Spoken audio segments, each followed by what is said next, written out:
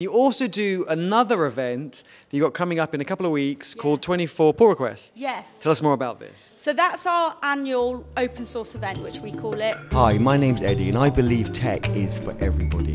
My channel is about open source tech events, hackathons and conferences and upskilling you so you can get the job that you deserve. If that sounds interesting to you, don't forget to support me by subscribing to my channel, it's free. And I have the awesome Kim with me, who's been with codebar from very near the beginning, if not the beginning. You also do another event that you've got coming up in a couple of weeks called 24 Pull Requests. Yes. Tell us more about this. So that's our annual open source event, which we call it. We took the idea away from someone called Andrew Nesbitt, who started 24 Pull Requests, so that's where the name comes from. And the idea is that, you know, in December you open an advent calendar every day and eat chocolate. But why not contribute to open source? And, you know, it doesn't have to be a code change, it can be documentation.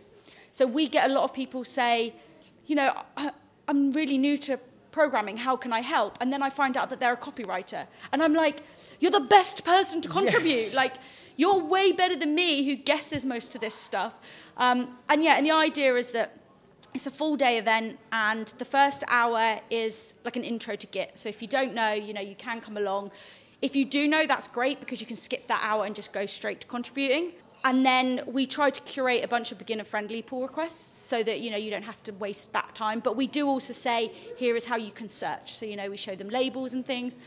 And then the idea is that we have like a documentation table, you know, HTML and CSS, a JavaScript, a Ruby, a Python, and then students are able to just move around the day as they want.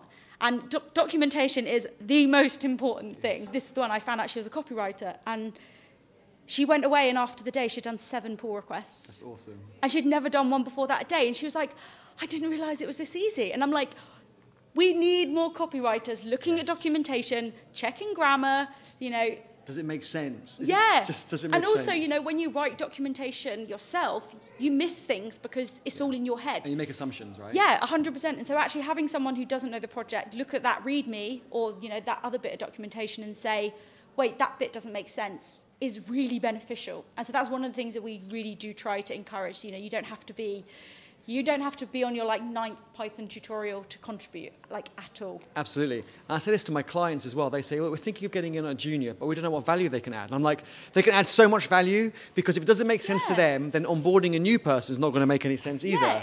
A junior can add so much value. The first thing I do is, you know, look at this project. Can you get it up and running? If you have any issues, then we need to mark it in the documentation. That's their first concept of contributions. I'm a contractor, and one of the first things I do is change the README. Because again, like, you know, if I've been somewhere for 2-3 years, you know, I've probably not set that project up in months. Yes. And so having someone fresh to the project look at that and say, wait, you missed that bit, or I had this error, it's not documented, and then change the README is really useful. Soft skill is not a soft skill, it's a hard skill. You heard it first here from Kim.